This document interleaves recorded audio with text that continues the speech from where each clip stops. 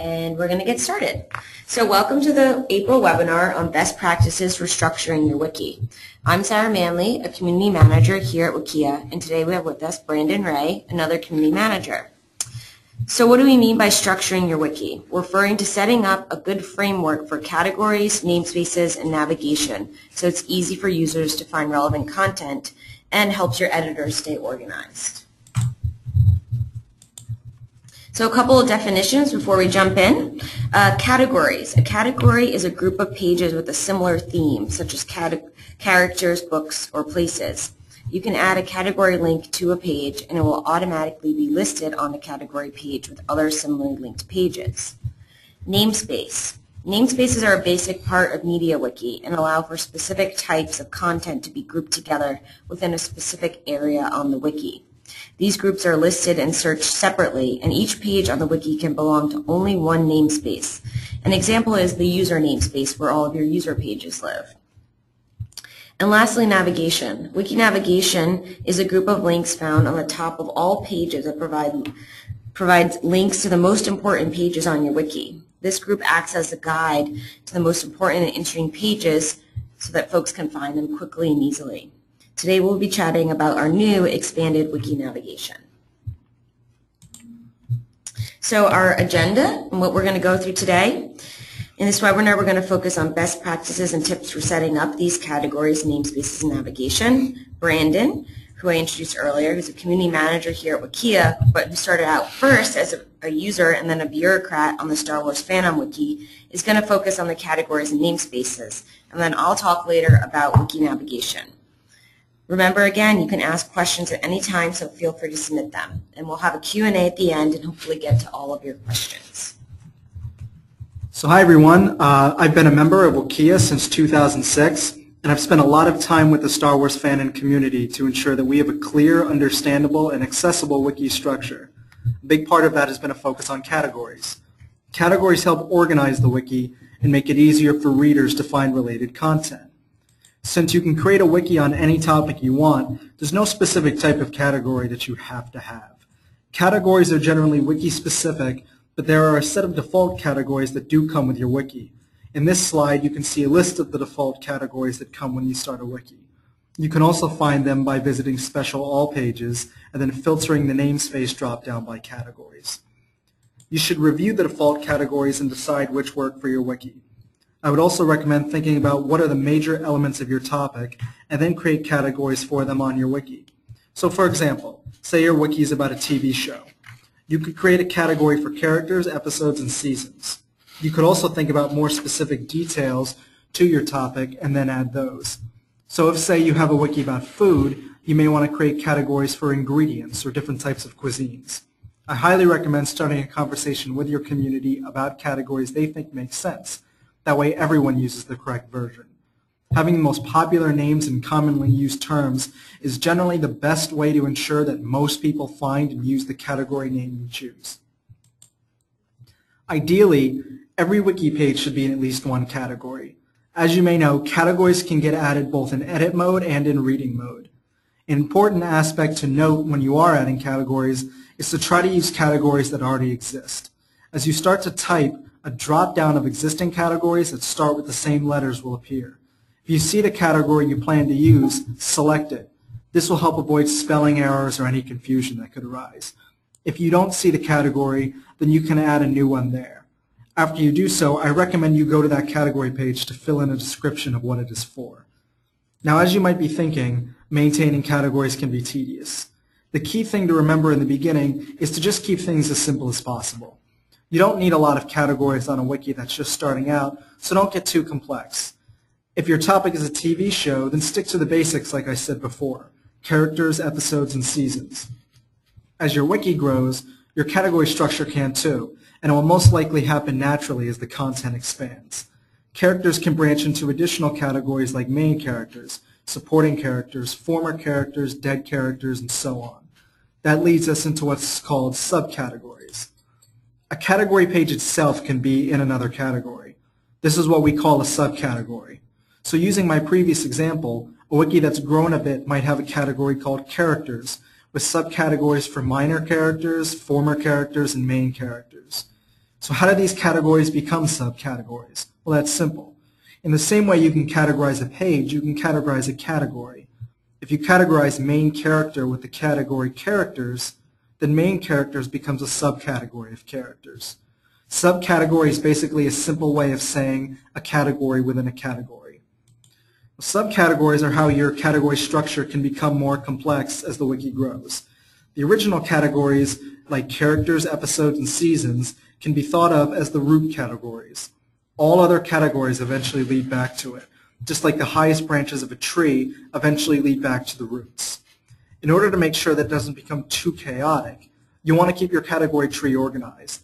Let's use Star Wars as an example. Say you have a category called Jedi Knights, which could be categorized as characters. Jedi Knights, for those who know about Star Wars, is a very broad category that can be used for almost any time in the Star Wars universe.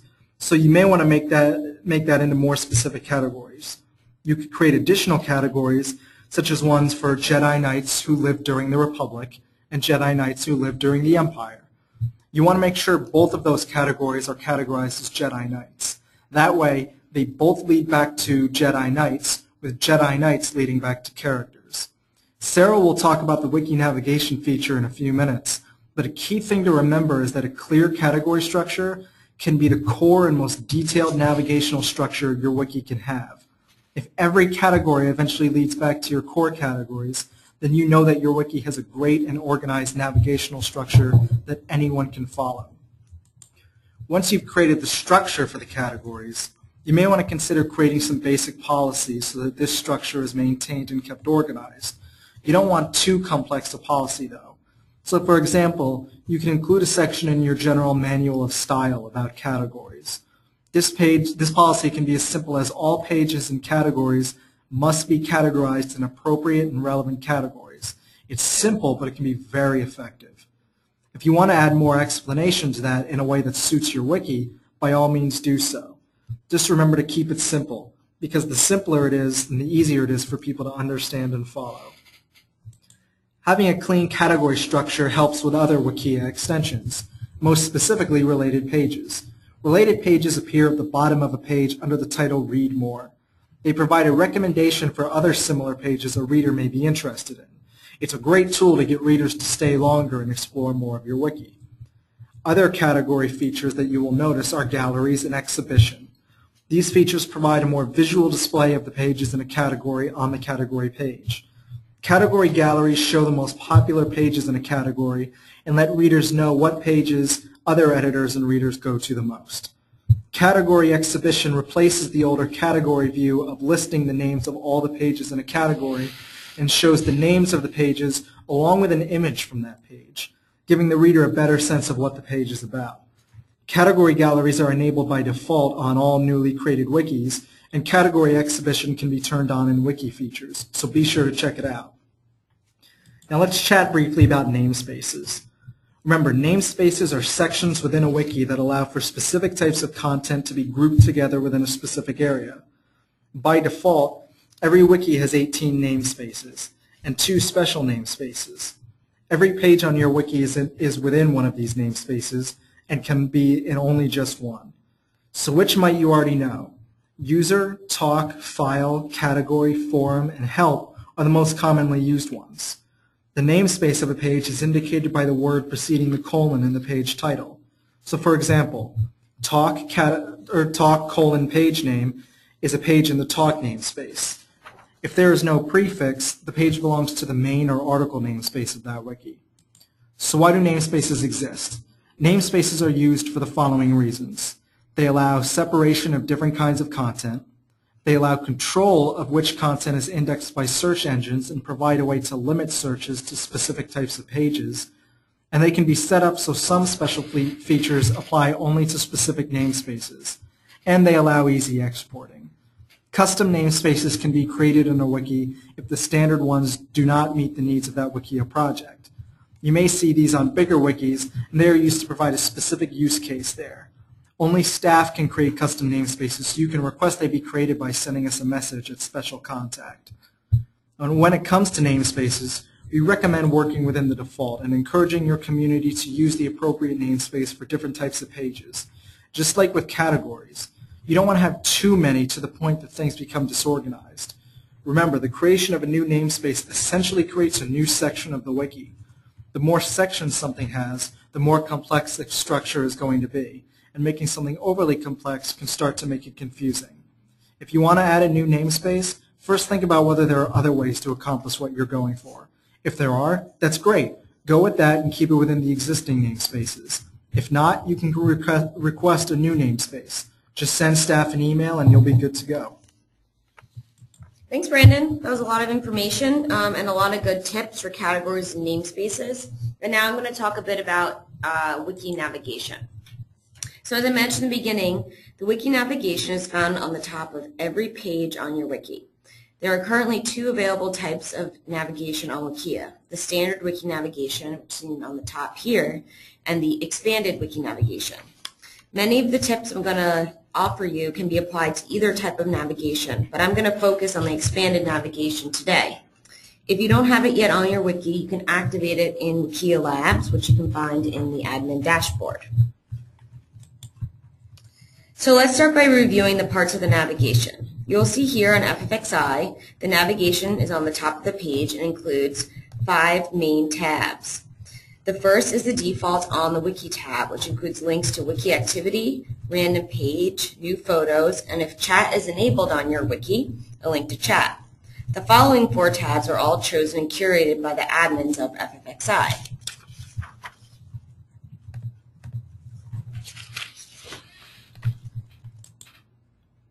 Next to the main navigation links is the Contribute and Share button, both of which you can click to have access to additional links.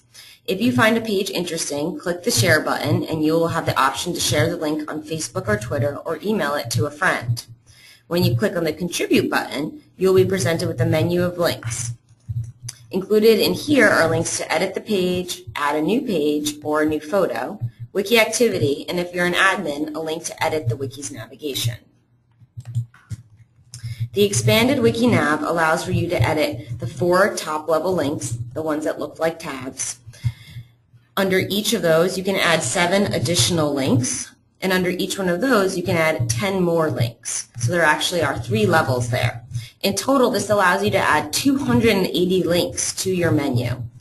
All the editing is done in source mode. Once you're done, you can hit a preview button there, and your menu will be run through our menu validator to ensure that you don't have too many links and that the menu is not wider than the space provided.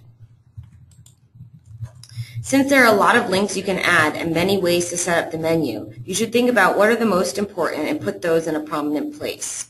The navigation shows up on every page on your wiki, so you want to make sure that the links added are the ones most needed by all users across all of the wiki.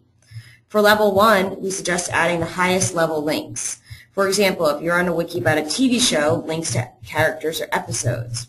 In addition to links to the main content areas on your topic, we also recommend providing a space for important community links.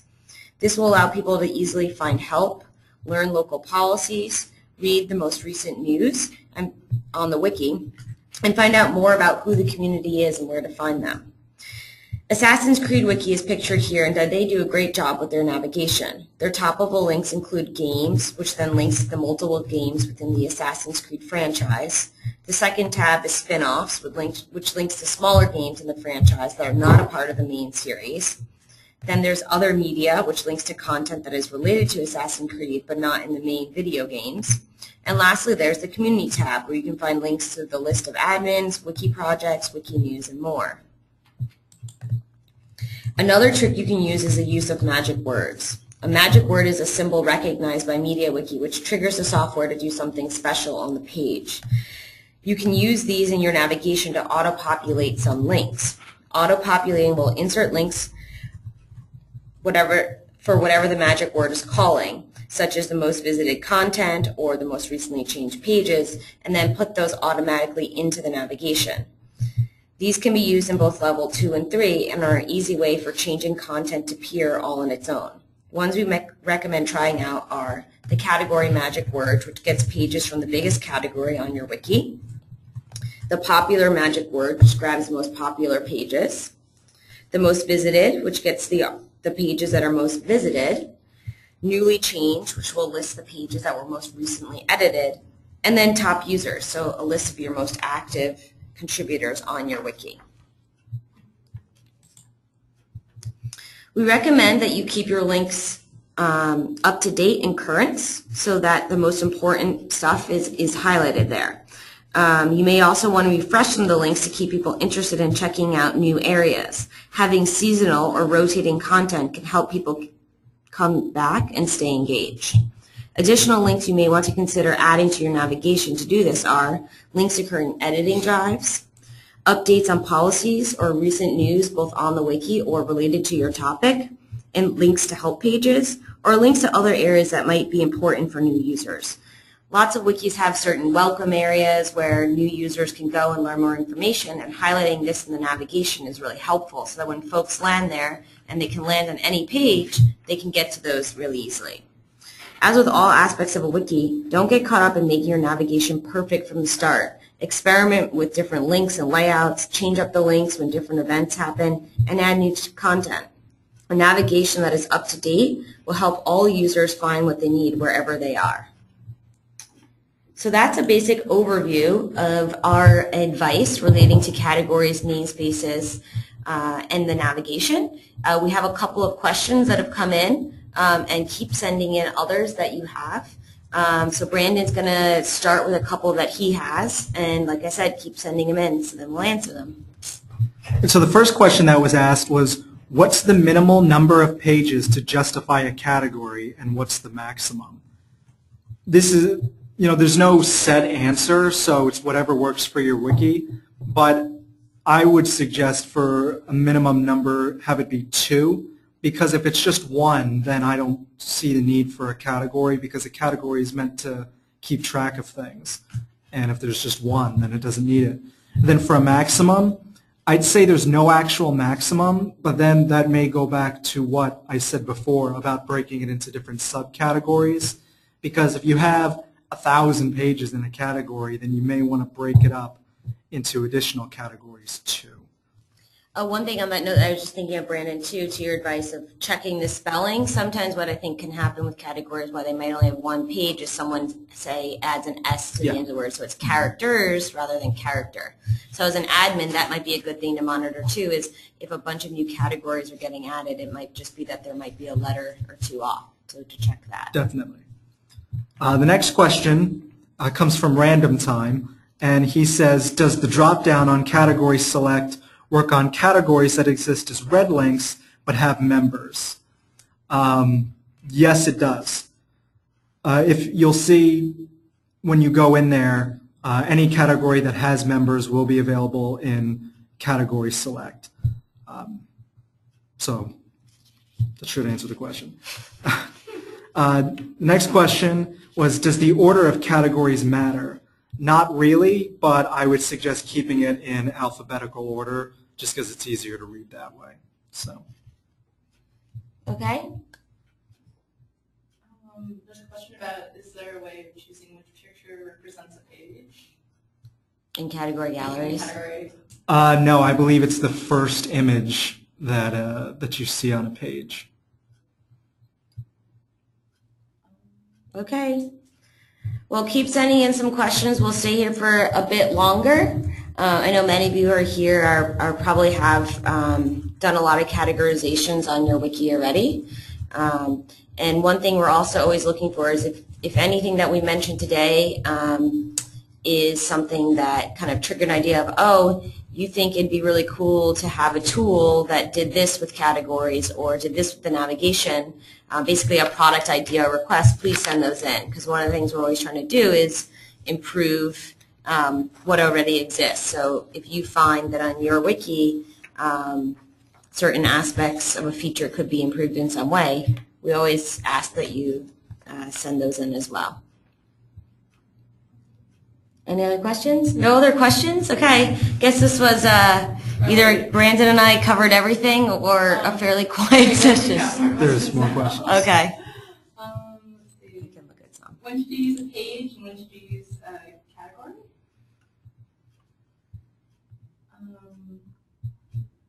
How many pages in a category do you suggest start making subcategories? So when's a good time to start making subcategories? When's a good time to start making subcategories? I don't think there's a set number for that. I think if you just start to look at the category and it seems like it's getting overwhelming, and there are ways that you can break it up, then that's probably a good time to do it, especially if you have so many pages that your category starts to have multiple pages, like you have to click next to 100 just to get to the rest of them. That may be a good time to look into it.